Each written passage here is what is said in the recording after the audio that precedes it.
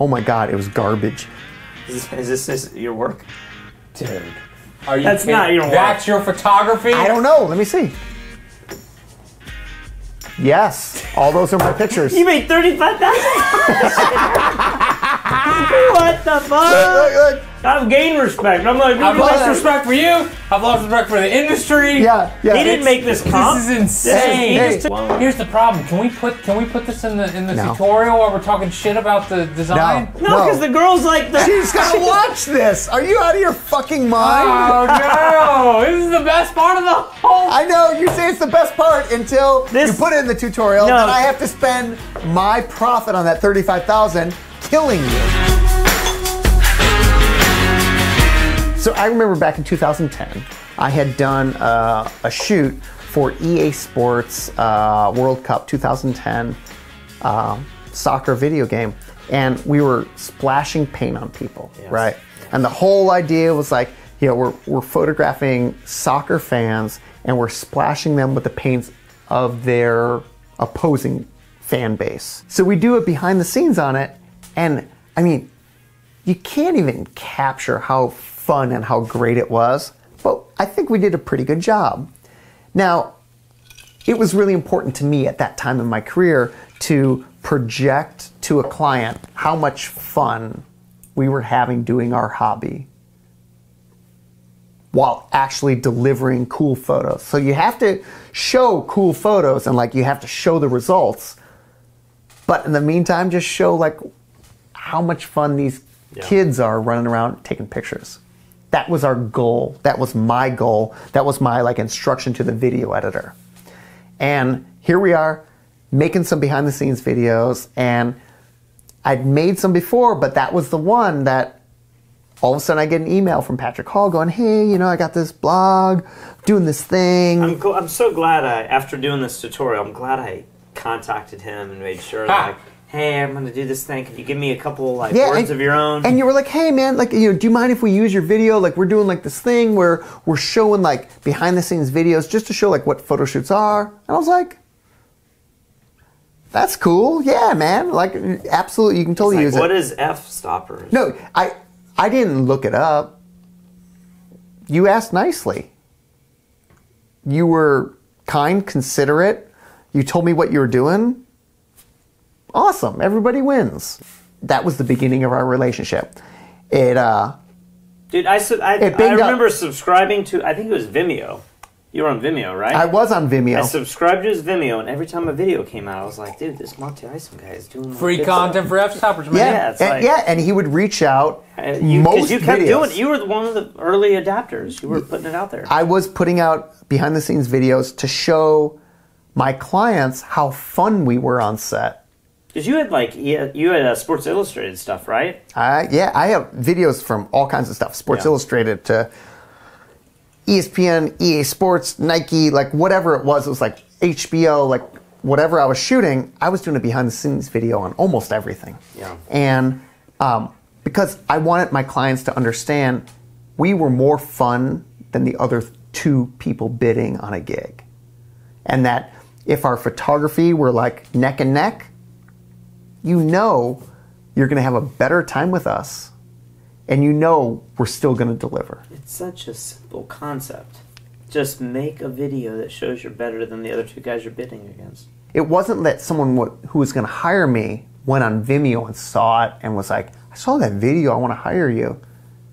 But I had the content, so I was making my flash drive as my business card. So I was putting that behind the scenes videos on there.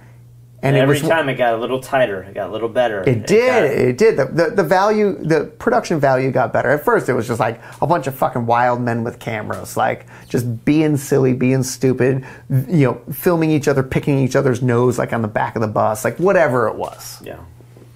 And 20 videos later, my message was getting tighter. Production value was getting better. I was less of a wild card to my client, like, well, is he going to say that kind of stuff and make those kinds of jokes?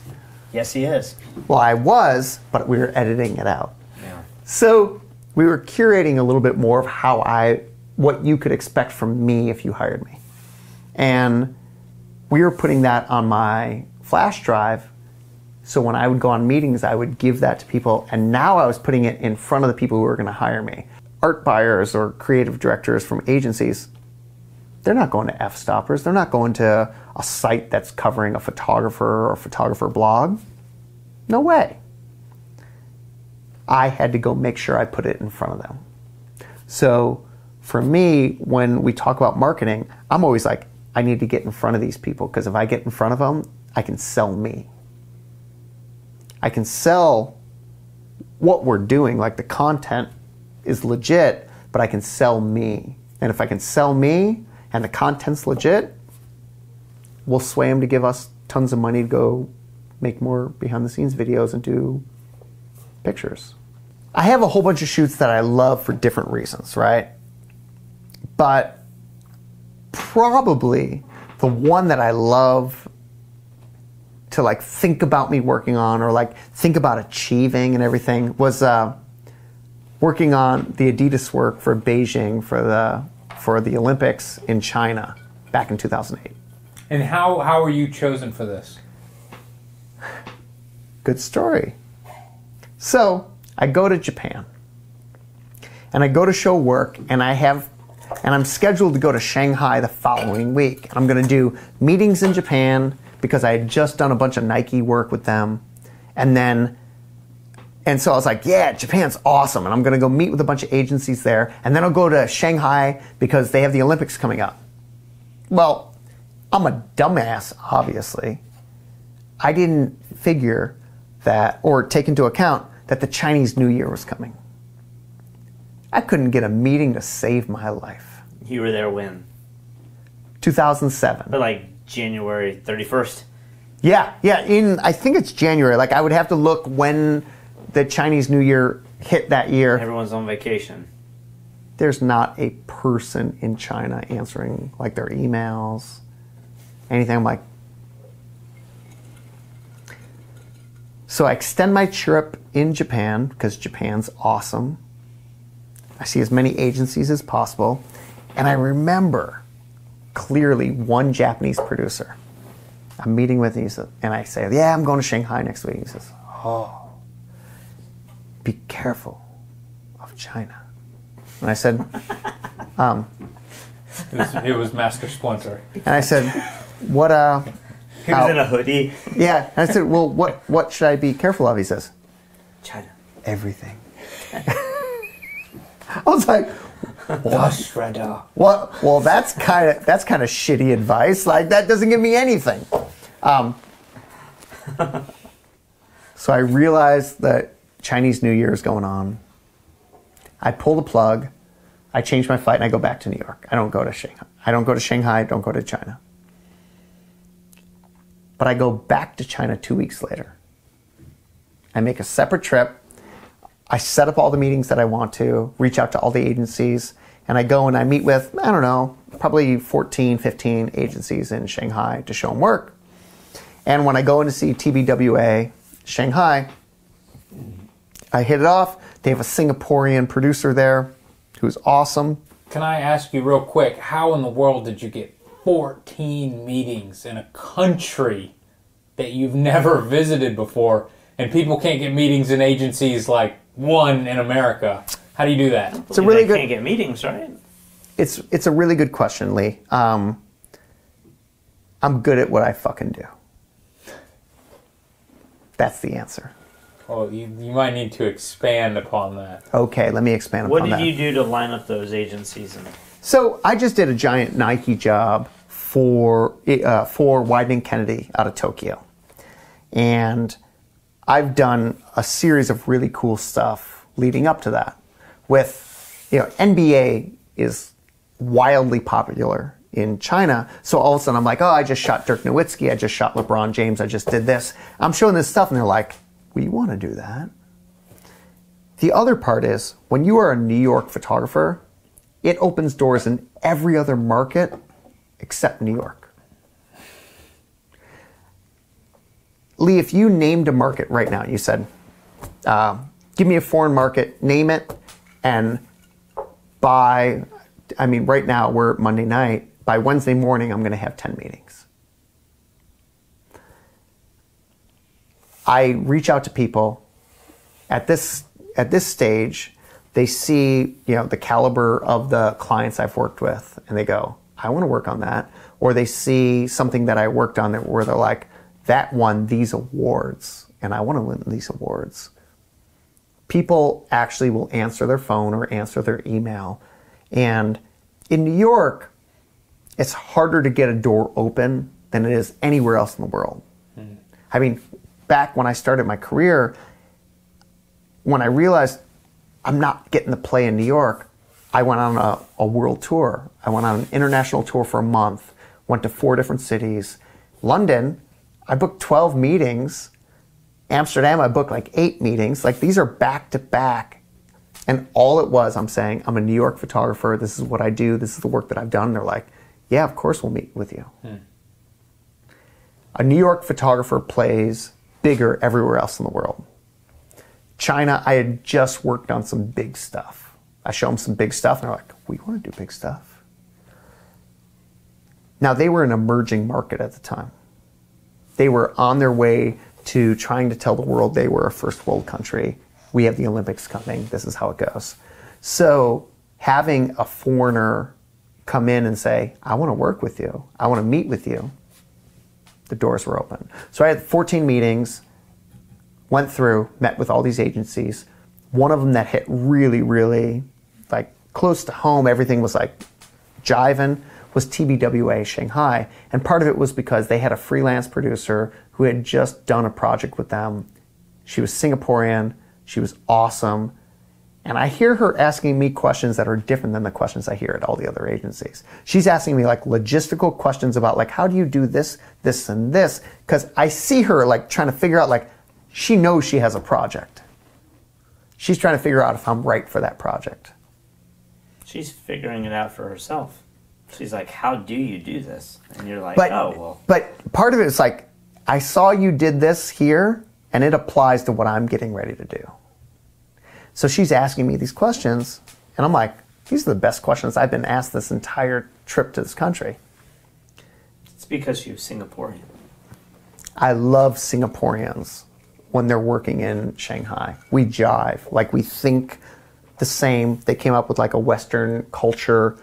Like they grew up in a British colony, so it's Western thought, but they speak Chinese. So they turn out to be great managers, great producers, and they think I'm funny.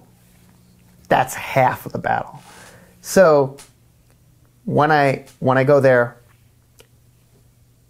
they're hearing what I'm saying. Within 10 days, I have sketches in front of me saying, we're thinking about doing this job. How would you do it? And what are your numbers? And I'm dealing with that Singaporean producer who was asking the great questions. They send me some sketches, and they say, this is what we're thinking about doing. How would you go about it? So the whole premise is having a bunch of Olympic athletes up on top of a podium, and that the entire podium is made of Chinese people holding them up. Kind of like the entire country has come together to raise these people up to be like the top of the heap. You are supreme. We are the best. We want all these golds, that kind of thing. But it's about the support of the people, because without the people, these Olympic athletes would not be there. Like, that was like the basic idea and concept of this. And so we had to we photographed. And you guys had like scaffolding and all this stuff, like people all, like, this looks like 500 people, looks like a lot of people. Yes, and it is. But I built steel scaffolding with platforms on it, so then the Olympic athletes would be up on top, and people would be all climbing up to create this shape and this form. And we photographed people all along the skin of this scaffolding, put them all together, retouched them together, and made like a perfect podium. And then there's an entire crowd around it, which is supposed to represent the billions of people in China. So for that section, we hired 300 Chinese people, put them out on a soccer pitch. I went up onto a scissor lift at a specific length that matched kind of like the angle and the height that I had already photographed the athletes in the different cities they were training in. We already photographed the scaffolding with the people as like a skin around it and hanging all around it. And so camera angle's the same. We're there, and we hire 300 people, but we have to make 1 billion people out of 300.